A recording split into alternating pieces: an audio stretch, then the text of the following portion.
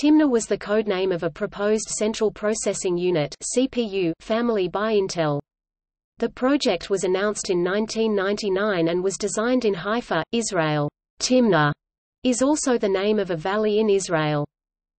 The chip was supposed to be Intel's first CPU with an integrated graphics processing unit (GPU) and random access memory (RAM) controller, which was designed to work with the RDRAM type of RAM.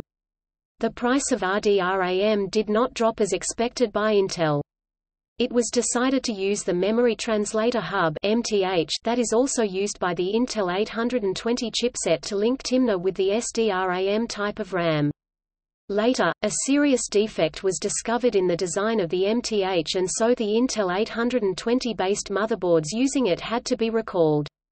The MTH was rebuilt again, but problems remained.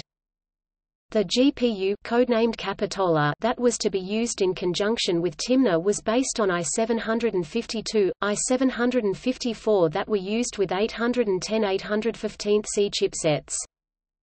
Timna was cancelled on September 29, 2000.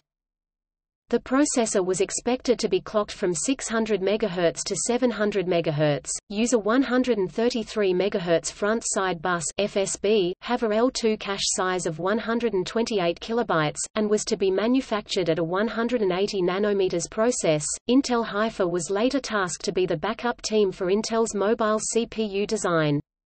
Their knowledge of Timna's P6-derived architecture heavily influenced their project Banias.